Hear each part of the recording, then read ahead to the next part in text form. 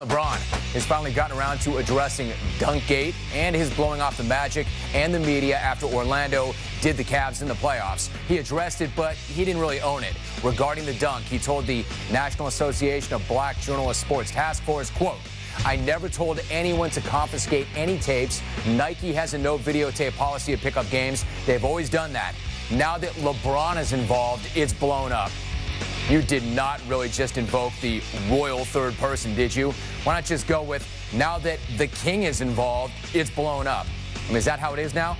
Actually, it's blown up because you or your flacks tried to cover it up. Once again, the cover-up is always worse than the crime itself, especially when there is no crime. So you got dunked on. Happens to everybody. If you had just given the kid his ups and kept moving, nobody would have known or cared, but your pride wouldn't allow that. Or your Nike goons thought that your pride wouldn't allow that. Either way, you look bad. And if you didn't tell them to do it, and as a policy Nike doesn't do it, then how did this happen in the first place? So that settled nothing.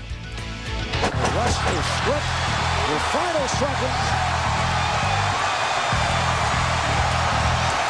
The Orlando Magic have defeated the Cleveland Cavaliers in 6. Even worse was LeBron's response to stiffing the media and the Magic after they were bounced in the conference finals. While he admits that he should not have ducked the media, he still doesn't see anything wrong with not shaking hands with the Magic.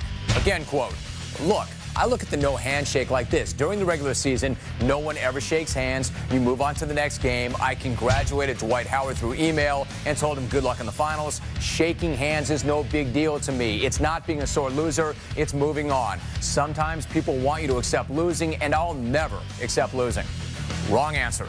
No one's asking you to accept losing. They're asking you to show some class when you do. They're asking you to lose with honor as well as to win with it. And not doing so doesn't make you competitive. It does make you a sore loser. And you can't compare it to the regular season. It's not the same thing. Going to battle against a rival for 6 or 7 games for the right to play for an NBA title is not the same thing as beating down some scrub in a meaningless game in mid-November.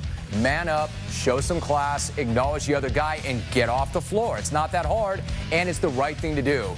You don't want to win any worse than Kobe Bryant does, and he congratulated the Celtics after they beat the Lakers up physically and humiliated them in a blowout to wrap up the NBA Finals.